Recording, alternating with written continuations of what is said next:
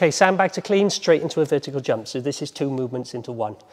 So for your cleans, you can either take it to that front position, or you can take it up your shoulder, or you can simply extend, as long as we're getting some extension through the hips. All we want is that power through the hips. On that 5th rep, you'll drop the bag to the floor and go straight into your vertical jump. And that can be a rebounding jump. You hit the floor and go straight into the next jump, or if you're not yet confident, land, stabilize, reset, and then go into the next jump. So this will all depend where you are with your movement. So the different types of clean. The sandbag clean to the front rack position.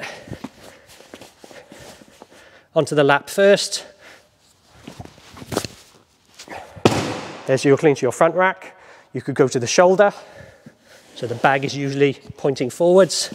Again, lap onto the shoulder. Or if you're not yet comfortable, or maybe you're doing this indoors, you can simply extend through the hips. Okay, so we're setting all the effort up. On your 5th rep, depending which variation you're going to do, you will drop the bag and straight in, either to 3 rebounding like that, or max height, land, reset, and go again.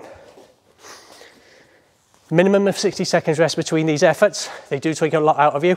If 5 reps is too many for the cleans, just reduce it to 3 or 4. But try and maintain explosiveness, and it's all about sending effort vertically.